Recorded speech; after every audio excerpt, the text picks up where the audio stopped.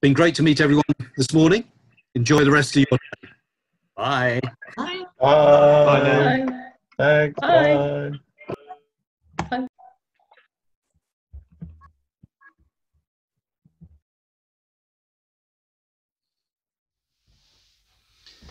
I don't know about you, but I'd never heard of Zoom until 3 months ago. Now I can spend much of each day on Zoom, and I see it used constantly on the television. And I have to say that I'm encouraged that even the broadcasters come unstuck with Zoom every so often. They lose connection, or the words are out of sync with the visuals, or they suddenly just joking. It makes me feel that I'm doing okay when I see that. But I wonder if you have that slight feeling of emptiness at the end of a Zoom meeting, even Zoom meetings with friends. It may have been a tough business meeting, or it may have been a catch-up with family and friends. But at the end of it, I nearly always feel a sense of emptiness. It's not that I haven't valued seeing people, especially family and friends, but maybe that's the problem. I'm just seeing them. I'm not meeting them. I see their faces on the screen. I hear their voices through the audio. We even communicate information, but we don't meet. That may be better than nothing. It may be the best that we can do under these circumstances, and I genuinely thank God for Zoom and for platforms like that during this pandemic. But we don't meet. And we don't meet because meeting involves some kind of personal, physical presence. Because we are personal, physical beings. That's how God made us. And every part of us is defined by our nature. But it's something profoundly deeper than just bodies in a room.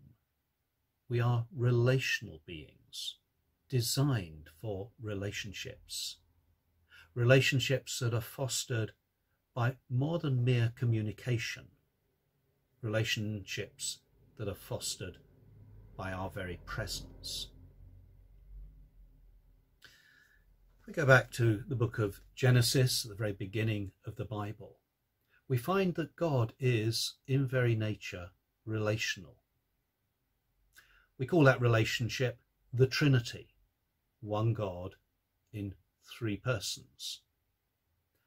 At the heart of the universe is a perfect relationship, eternally present with one another.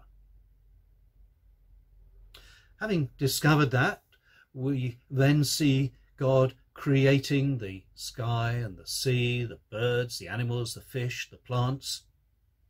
And then God says, let us make mankind in our image, in our likeness.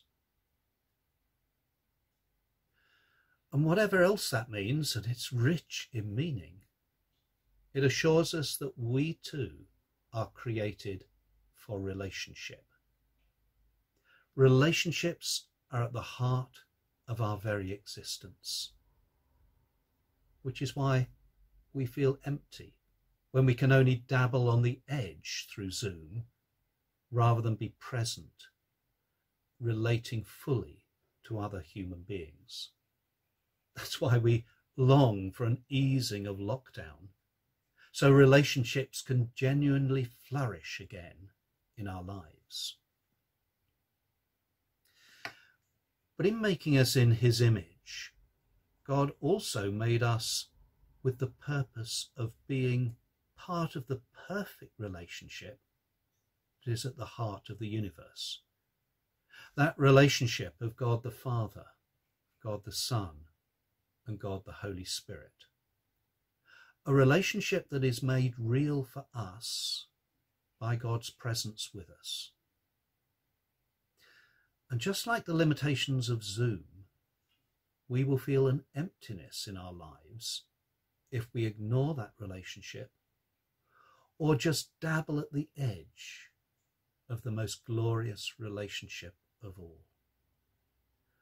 A relationship that once we have entered into it, personally, ourselves, a relationship that then deepens every other relationship in our lives. Let's pray together.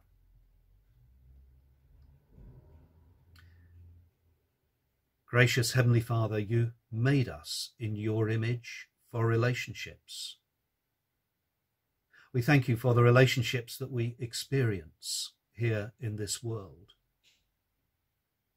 But you've also made us for the greatest relationship of all, a relationship with you, the living God, made possible through the death of your Son, Jesus Christ, and made real for us by your Spirit living within us.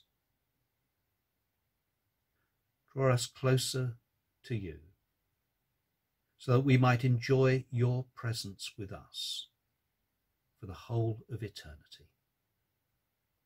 Amen.